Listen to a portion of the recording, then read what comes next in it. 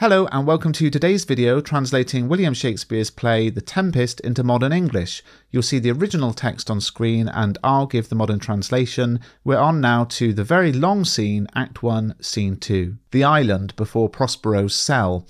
Enter Prospero and Miranda. Miranda: My dearest father, if by your magic you have caused this wild storm, bring it to an end. It looks as if the sky might pour down boiling hot tar if the sea weren't rising as high as the sky to put the fire out. Oh, I have suffered along with those I saw suffering. A great ship, which without a doubt carried some good people, all smashed to pieces. Oh, their cries broke my heart. The poor souls died. If I had been a god with any power, I would have sunk the sea inside the earth before it could have devoured the great ship and the cargo of souls within her. Prospero: Keep calm, don't be distressed. Tell your grieving heart no harm was done. Miranda: Oh, what a dreadful day. Prospero: No harm done. All I have done has been for your welfare, for you, my dear one, for you, my daughter, who is unaware of who she is, not knowing who I am or where I come from, or that I am more than merely Prospero, who lives in a poor shack, and your humble father. Miranda: It never crossed my mind that there was anything more to know. Prospero: It's time that I explain things to you. Give me a hand and help me take off my magic cloak. So, lays down his mantle. I'll put you down there, my magic. Dry your eyes, take comfort. The awful sight of the shipwreck which moved you to compassion, I have, with the power of magic, organised so safely that not a single person, not even so much as a single hair, was damaged in the whole ship, which you saw sink. Sit down, because now is the time for you to know more. Miranda: You have often started to tell me who I am, but stopped, and left me asking unanswered questions, ending up with you telling me, wait, not yet.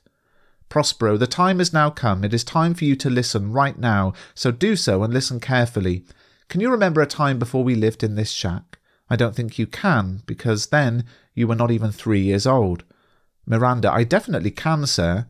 Prospero: What do you remember? Another house or a person? Any memory that you have, tell me what it is that you can remember. Miranda: It's a distant memory, and more like a dream than reality that I can remember. Didn't I used to have 4 or 5 women looking after me? Prospero: You did indeed, and more besides, Miranda. But how can it be that you can remember this? What else can you remember from the dark abyss of the past? If you can remember things about your life before you came here, you may be able to remember how you came here. Miranda: No, I can't remember that. Prospero: 12 years ago, Miranda, 12 years ago, your father was the Duke of Milan and a powerful prince. Miranda: Sir, aren't you my father? Prospero: Your mother was a virtuous woman, and she said you were my daughter, and your father was Duke of Milan, and you his only heir, and a princess no less. Miranda: Heavens above! What evil thing happened to us to cause us to leave there, or is it a blessing that we did? Prospero: Both, my girl. By evil deeds, as you say, we were forced to leave there, but we were blessed to be helped to come here. Miranda: Oh, it breaks my heart to think of how troubling it must be for you to recall things that I can't remember, but please carry on. Prospero: My brother and your uncle, called Antonio, please listen to this, that a brother could be so deceitful. He, whom except for you I loved more than anyone else in the world, and trusted with the management of my state, which at that time of all the governing bodies was the strongest, and Prospero, the #1 duke, well known for my dignity and for my education in the liberal arts, which was unparalleled. As I was absorbed in my studies, I entrusted the running of my government to my brother, and lost touch with the running of my state, as I was distracted and captivated by my occult studies. Your deceitful uncle— Are you listening to me? Miranda: Sir, I am listening very carefully. Prospero: Once he'd become expert at granting certain requests, denying others, knowing who to promote and who to demote for getting too ambitious, won over the people who were mine, or changed them, or reinvented them, having the position of head of the government and head over everyone in it, he ensured that everyone danced to his tune, and he became to me like the ivy which clings to a majestic tree, and sucked the very life out of me. You're not paying attention to me. Miranda: Oh, good sir, I am listening. Prospero: Please listen carefully. In this way I was neglecting practical matters, dedicating all my time to solitude and improving my mind with study, but by being so secluded I unknowingly, in my untrustworthy brother, awoke an evil desire, and my trust in him, like that of a good parent, created in him a nature that was as deeply corrupt as was the deepest limitless trust I had for him, a confidence without limits, he having such a power and wealth not only from my own income, but also from my authority entitled him to take from elsewhere, like someone who believes that his lies are truth just by speaking them aloud. Deceived himself into believing his own lies. He believed that he was indeed the Duke and not me, and assumed the appearance of royalty, with all its rights and privileges. So, with his ambition growing— do you hear what I'm saying? Miranda, your story is so powerful, sir, that even a deaf person would be able to hear it.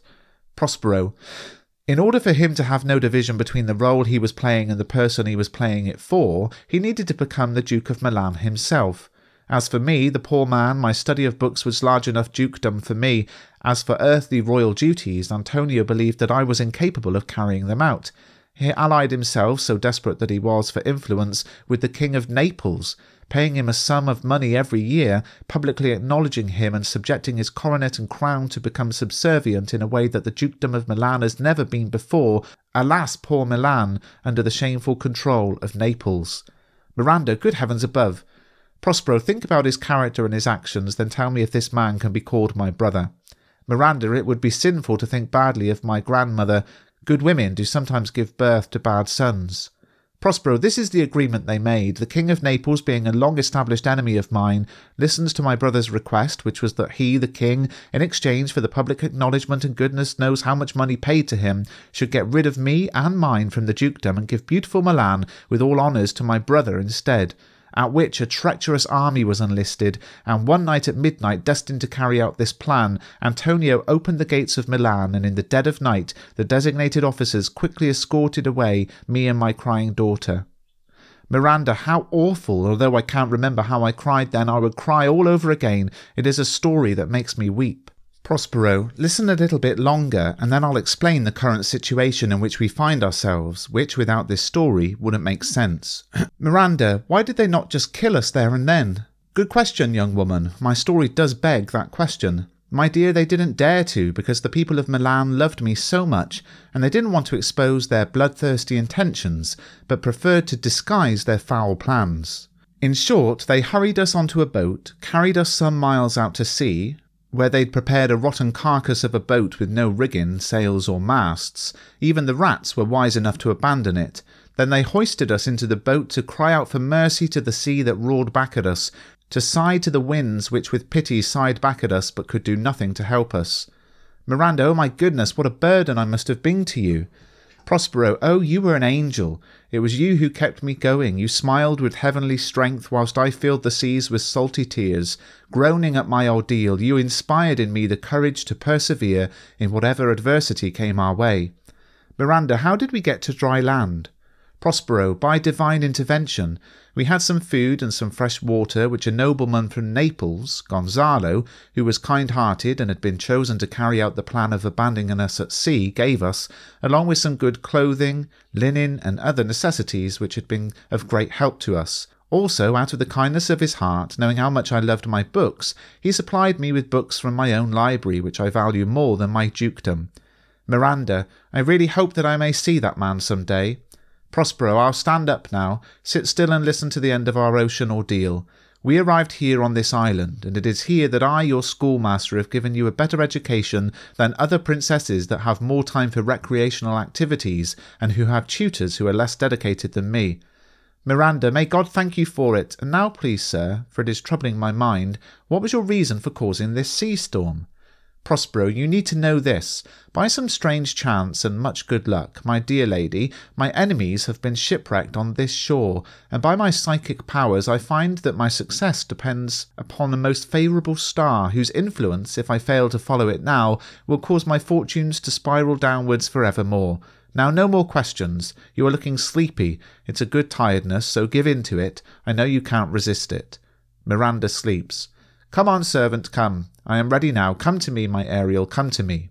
Enter Ariel. Ariel, greetings, great master, worthy sir, greetings. I am here at your disposal, whether you want me to fly, to swim, to dive into the fire, or to ride on the billowing clouds.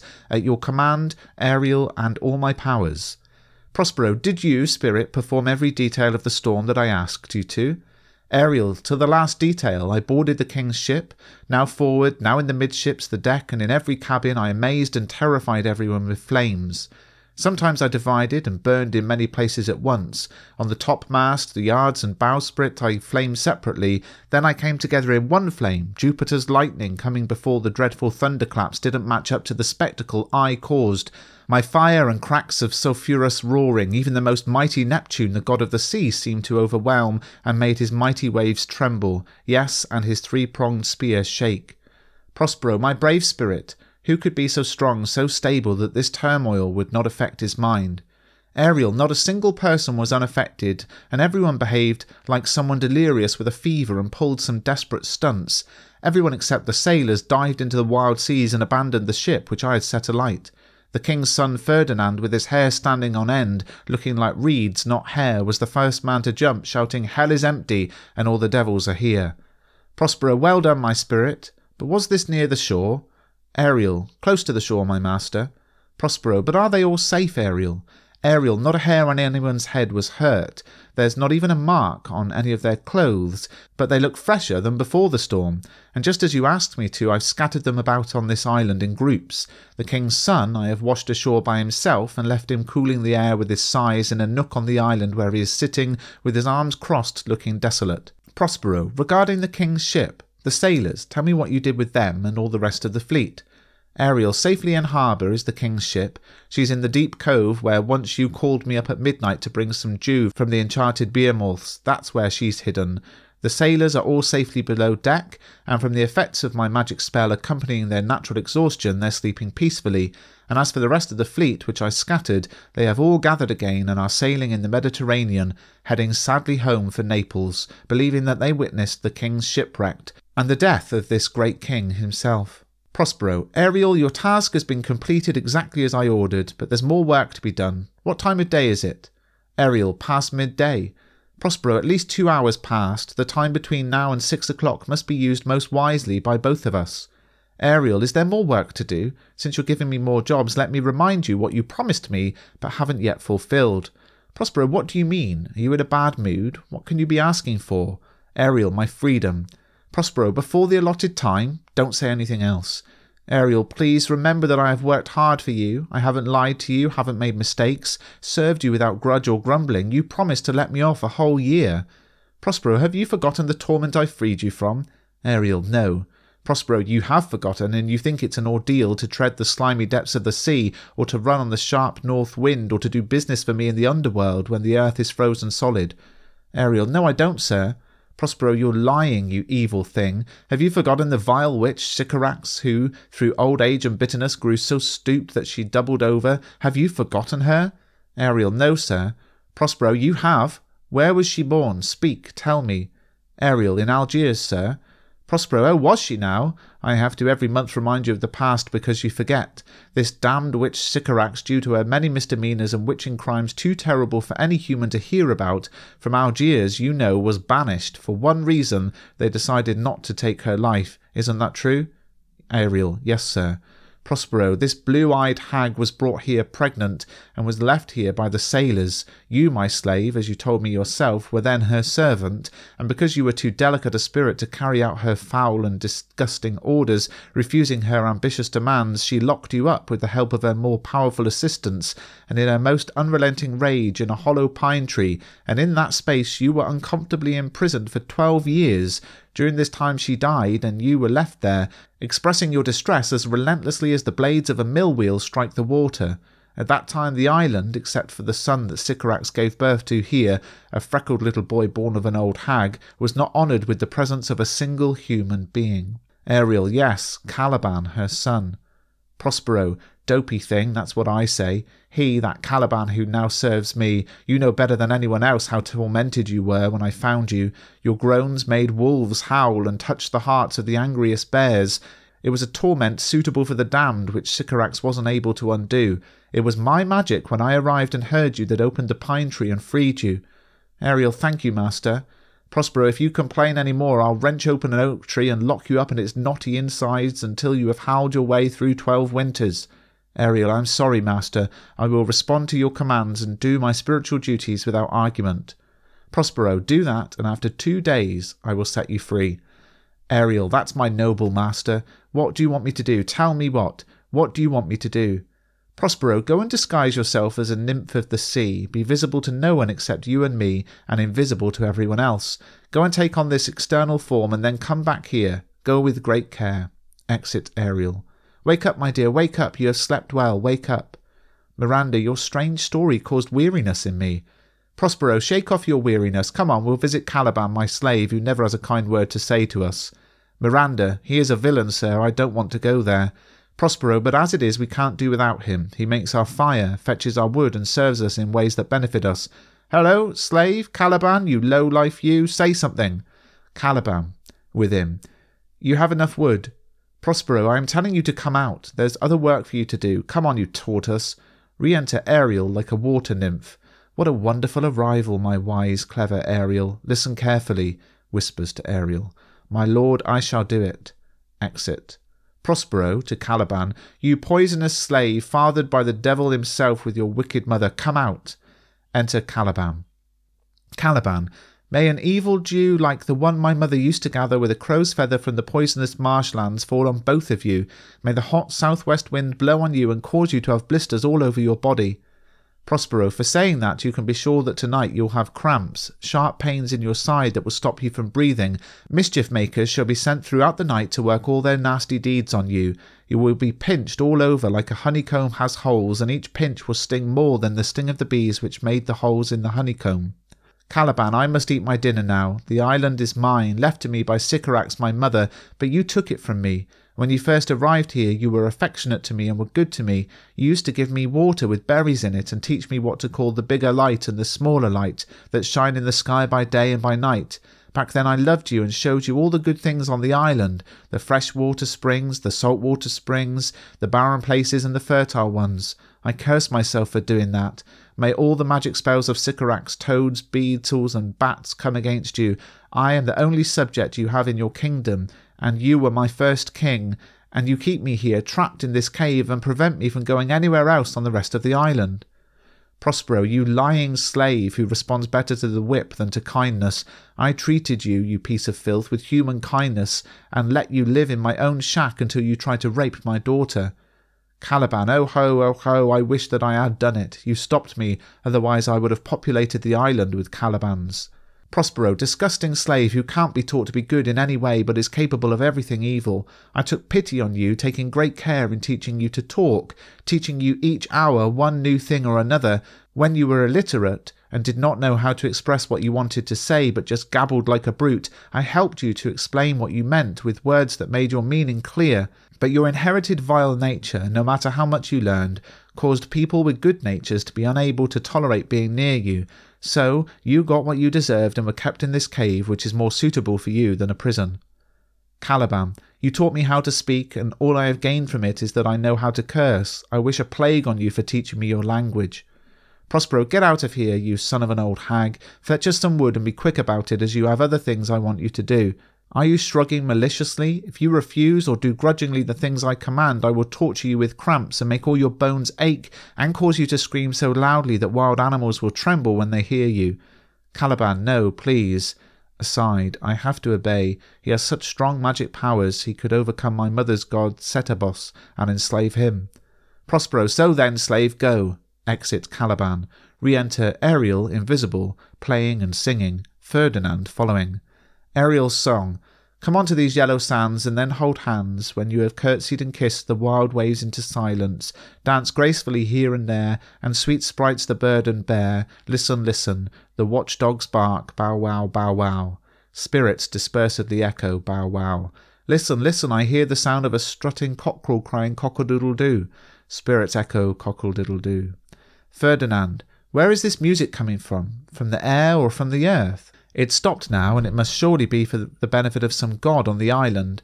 As I was sitting on the shore weeping again over my father the king's shipwreck, this music crept up to me across the seas, easing both the fury of the waves and my grief with its sweet sounds. I followed it here, or I should say the music drew me here, but now it has stopped. No, it has started again. Ariel sings, your father lies a full 5 fathoms below, his bones have changed into coral, his eyes have changed into pearls, every part of him that was fading away has become completely changed by the sea into something rich and strange. Sea nymphs ring his death bell every hour. Listen, now I can hear them, ding-dong bell. Spirits echo ding-dong bell. Ferdinand, the song is about my drowned father.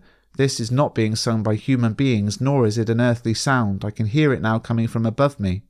Prospero to Miranda, open your eyes and tell me what you see out there. Miranda, what is it? A spirit? Lord, the way it's looking around, believe me, sir, it is very manful, but it is a spirit. Prospero, no, young woman, it eats and sleeps and has the same 5 senses as we have. This charming young man you see before you was in the shipwreck, and if he weren't so affected by grief, which spoils one's beauty, you would describe him as good-looking. He has lost his fellow shipmates and is wandering about looking for them. Miranda, I could call him a divine being because nothing in the natural realm that I have ever seen has looked so noble.